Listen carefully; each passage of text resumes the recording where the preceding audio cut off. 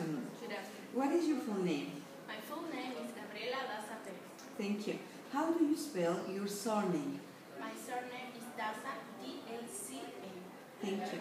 What do you study, Gabi? I'm studying business administration. And what is your favorite subject? My favorite subject is finance because it's very interesting. And why did you select this major? Because I like to plan things and programs for a company. Thank you. Could you describe what a professional of your field must do at work? I think that plan, because every company have to plan for make a goal. Thank you. I am going to ask you a question about a topic, all right? In your opinion, what is an ideal service in an academic institution?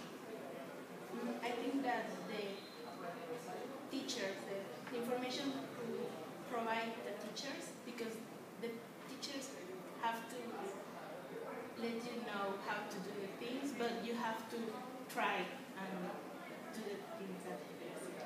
Thank you. I am going to ask you to read some sentences aloud, all right? They are 5 sentences, and I would like you to read them, please. Many capsule hotels offer a wide range of services.